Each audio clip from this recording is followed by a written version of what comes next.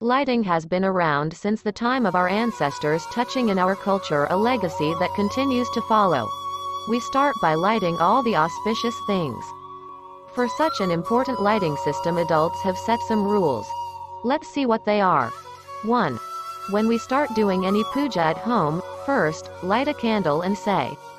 It should be started after worshipping it. 2. While lighting the lamp, first put ghee in the lamp, or a cotton swab should be placed after pouring the oil. 3. After putting oil in the lamp, no matter how many wicks are placed, all threads should be loaded. It is better to light the lamp with at least 2 wicks. 4. Connect the ends of the 2 threads, twisting it well and igniting it lays the foundation for a noble life. 5. If the thread is placed towards the east direction, all benefits are available in full. What is the benefit of what threads? In most homes, a wick made of cotton wool is used, not only cotton thread. Some other types of thread can be used for lighting. Each thread has different benefits. They are: cotton thread, made with cotton wool caused by Petrus when using wick. Curses and lineage problems will be removed.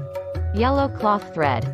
If a wick made of yellow cloth is used, all diseases will be removed, problems like deeds will be removed, and complete grace will be obtained. Red thread. Red color. If using a wick made of cloth, obstacle of marriage will be removed and children will be born. White cloth thread. Twist the white cloth. If used dipped in paneer, mental confusions will be removed and clear thoughts will be formed. 1.